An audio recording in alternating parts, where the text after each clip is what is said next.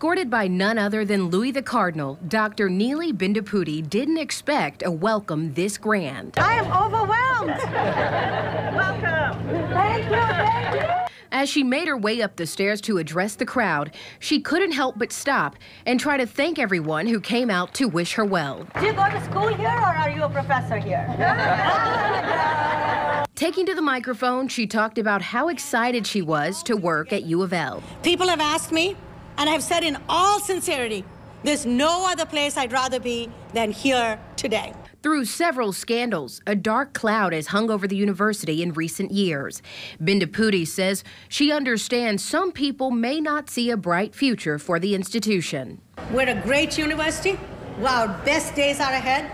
Come in, we need your support. And that's exactly what faculty members say they will give her.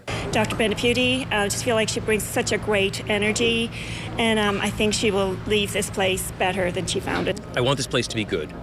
And we want people from good backgrounds, good universities, people who've shown that they can do a good job. With enthusiasm and energy, Bendapudi says she's ready to take on the job. We are all UofL, and together our best days are ahead. So go Cards. Thank you for being here.